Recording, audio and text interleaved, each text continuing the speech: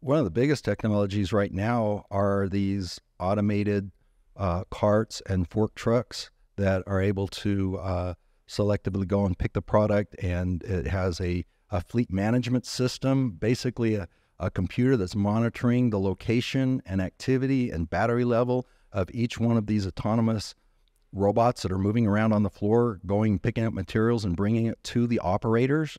So it's saving those operators time. It gets the materials to them, and they're able to pick it, package it, and they're just continuously bringing them orders. And those types of systems, you can just keep on adding bots to those. We just put in a system that would have been millions and millions of dollars based on the throughput number and the number of sortation locations that they had when they first started talking to us about it, and the throughput numbers. I'm saying the first thing we need to consider is, how do we get that much product on the belt that fast?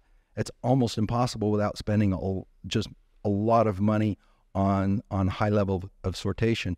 At the end of the day, we ended up using little bots on a table that move around, and they'll show up at the operator, and they're like little dump trucks, and you put the operator puts the product on there, and it drives around to the dump location.